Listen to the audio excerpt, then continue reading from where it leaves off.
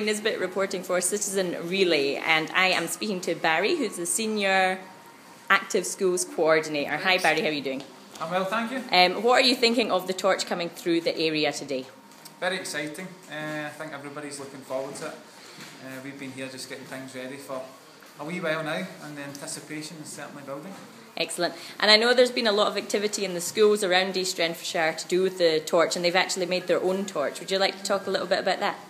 Yeah, we've had a replica torch going around all the schools. It started in Uplandmoor at the end of April. It's travelled around all 24 primary schools and Isabel Mayor School in East Renfrewshire, and it's actually finishing today at Netherley.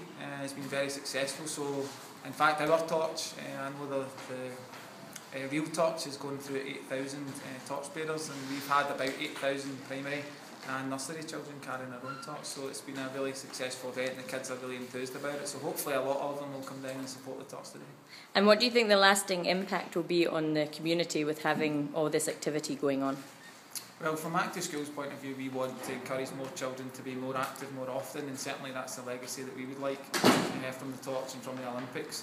We've involved a lot of local sports clubs in what we do, and on top of our activities that we're doing in school, we hope that there's going to be a lasting increase in the amount of physical activity opportunities. Thank you very much.